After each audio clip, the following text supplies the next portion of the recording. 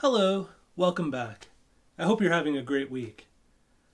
Today I want to talk with you about an issue many people have with the 7 laws. As we all know, the list of the 7 laws was developed by the sages and codified in the Talmud. So naturally people think to themselves, did the rabbis just make this list up? I don't see these laws for Gentiles referenced in the Torah itself. But here's the thing. In reality, the details of the 7 laws of Noach appear all throughout the Torah, very plainly, but you have to know what you're looking for. So today I'm going to show you one small example of this from Parshah Vayeishev and the story of Yoseph and his brothers. Now I assume you're already familiar with the story. The 12 sons of Israel have a dispute of sorts. Yoseph's older brothers decide to kill him, and he gets sold into slavery. But keep in mind, this is all taking place before the Torah was given at Mount Sinai. So all of the brothers were effectively living as Noahides, following the 7 laws of Noach. So when we see them making moral decisions, they're applying their knowledge of the 7 laws of Noach, which is instructive to us. So with that in mind, let's go through the story together, and I'll highlight some details you've probably never noticed. In this one short section of the Parsha, in Bereshith 37, we'll see the prohibition against murder, the obligation to stop a rodef, and at least 2 ways to stop a rodef when you can't physically overpower them, and much more. Now, the story begins in Bereshith 37:17, where it says, "So Yoseph went after his brothers, and he found them in Dothan. And they saw him from afar, and when he had not yet drawn near to them, they plotted against him to put him to death. So they said one to the other, 'Behold, that dreamer is coming. So now let us kill him, and we will cast him into one of the pits, and we will say, a wild beast devoured him. And then we will see what will become of his dreams.'" So, right off the bat, we're presented with a group of men planning to commit murder. This is one of the 7 laws, the prohibition against murder. So we know this story will shed some light on this prohibition because, keep in mind, the point of the Torah isn't to teach us history or science. It's to teach us morality. So that's what we should be trying to learn from each of its stories. So as we read, their plan is to murder their brother, hide his body in a pit or a well, and then tell their father he'd been eaten by wild animals. So continuing on, in Bereshith 37:21, it says, "But Reuben heard, and he saved him from their hands. And he said, 'Let us not deal him a deadly blow.' And Reuben said to them, 'Do not shed blood. Cast him into this pit which is in the desert, but do not lay a hand upon him, in order to save him from their hands, to return him to his father.'" So here we have an example of the obligation to stop a rodef, or a pursuer, which is part of the prohibition against murder. For those unfamiliar with this concept, it basically means that when you see someone about to commit murder, you have an obligation to stop them and to save their potential victim. And here it is, displayed clearly in the text. We have Reuben, the oldest brother, who is not on board with this murderous scheme that his brothers have hatched. And so now he views them as a group of pursuers that he needs to stop. But even the way he goes about this is instructive to us. You see, normally when most people think of the obligation to stop a rodef, they think of physically stopping them in some way. However, in this case, Reuben is presented with a situation where he's outnumbered 9-1, so clearly he can't overpower them. But what can you do in a situation like that? Well, from this example, we learn that perhaps you can try to reason with them, or failing that, to outwit them, which is exactly what Reuben tries to do here. So how does he try to reason with them? Knowing that their father educated them in Noahide halacha, he starts by literally quoting one of the 7 laws of Noach to them, saying, "Al tishpachu dam," do not shed blood, or do not murder, literally. It's worth noting that this is literally the phrase used by the sages when they codified the 7 laws. So in the Talmud, they're essentially quoting Reuben here. So if you want to literally see the 7 laws in the Torah, here's a Noahide telling other Noahides, do not murder. It doesn't get much clearer than that. However, knowing that his brothers probably won't listen to reason, Reuben then tries to outwit them and buy some time. So he tells them to just throw Yosef into the pit so they can come up with a better plan, and while they're doing that, he'll try to sneak back and save him. So continuing on in Bereshith 37:23, it says, "Now it came to pass when Yosef came to his brothers that they stripped Yosef of his shirt, of the fine woolen coat which was upon him. And they took him and cast him into the pit. Now the pit was empty, and there was no water in it.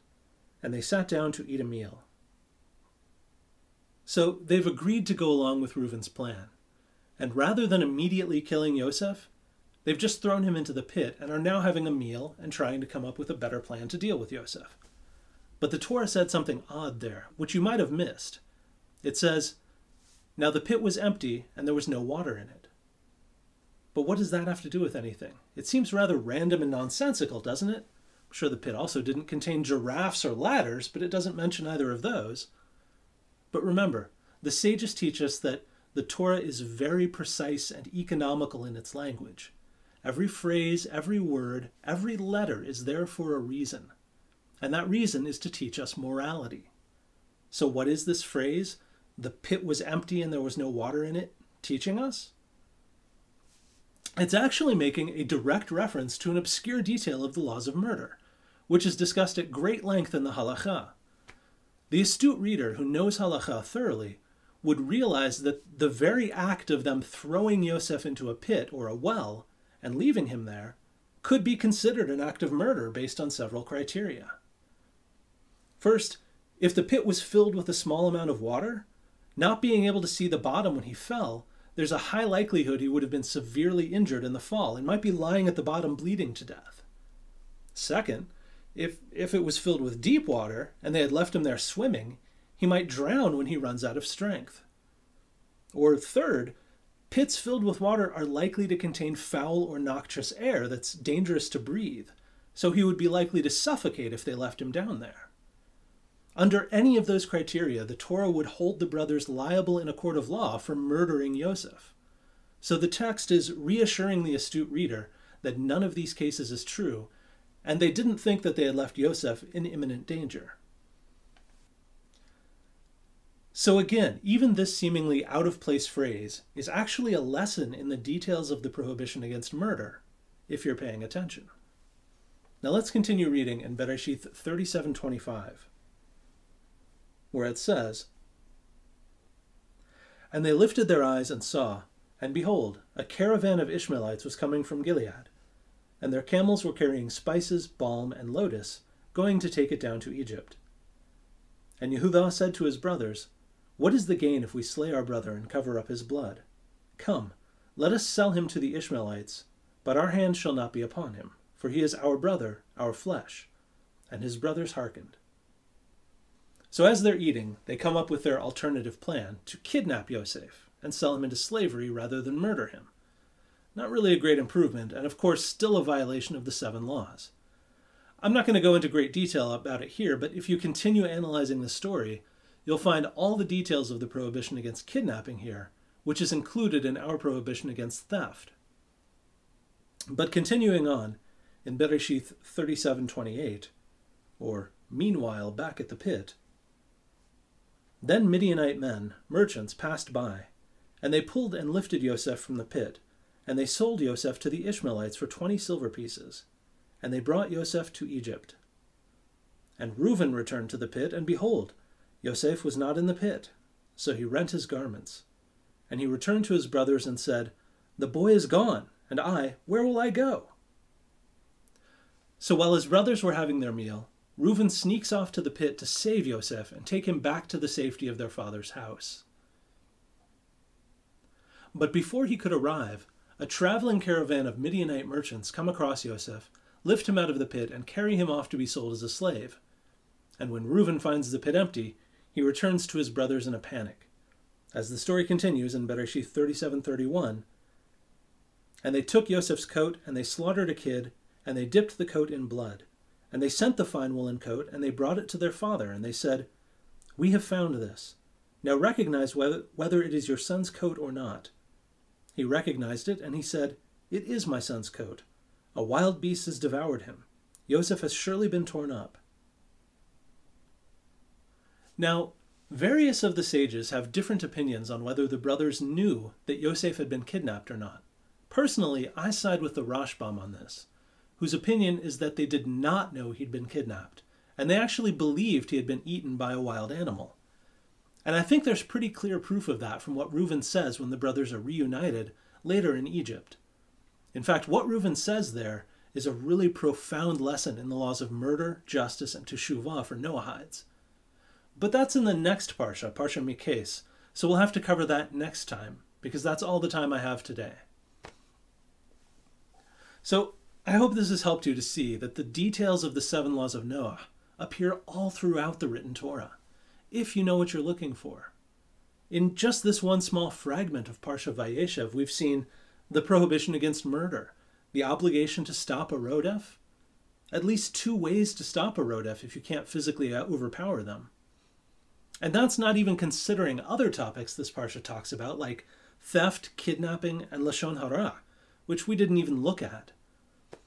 But that's the whole purpose of the Torah, to teach us morality, by showing us how God's laws are applied in real-world situations. But we don't study Torah as a purely intellectual exercise. Remember, we study in order to do. So what can you do with this knowledge you've just learned? Well, you can start by reading the Parsha, the weekly Torah portion, every week.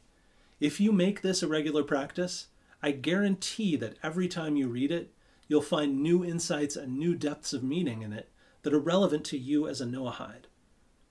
And you can also like this video and subscribe to our channel, and we'll strive to make more videos like this for you, highlighting the 7 laws of Noah in the weekly Parsha. So until next time, shalom, shalom, and have a great week.